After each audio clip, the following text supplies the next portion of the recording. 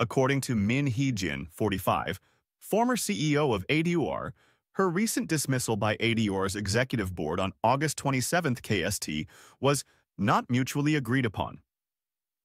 Earlier on August 27 KST, a board meeting was held at ADOR, where Kim Joo-young, formerly Hybe's chief human resources officer, was appointed as the new CEO. Following the board meeting, ADOR stated, "The board judged that separating the company's management with its creative production best aligned with ADOR's interests." The agency added on, Hee Jin will resume her roles as a producer and internal director at ADOR. In response to ADOR's statement, Hee Jin refuted that her dismissal was a unilateral termination notice by the company. According to Min, "I received a notice on Saturday, August 24th, that a board meeting has been scheduled for August 27th to discuss the change of ADOR's CEO.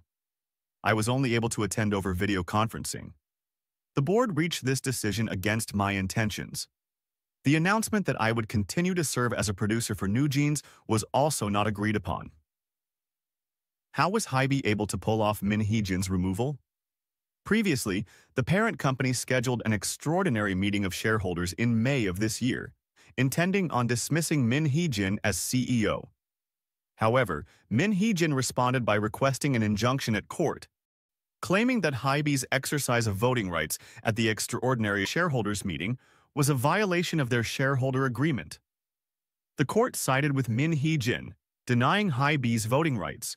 However, Hybe pressed forward by dismissing two internal directors at ADOR who were considered allies of Hee Jin, replacing them with three Hybe executives: Kim Joo-young CHRO, Lee Jae-sang CSO, and Lee Kyung-jun CFO.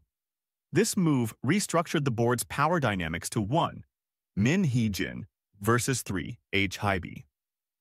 While Hee Jin once again argued that Hybe's actions were a breach of the shareholder contract, ADOR maintains the position that it is a permissible right for an executive board to dismiss and appoint key positions at any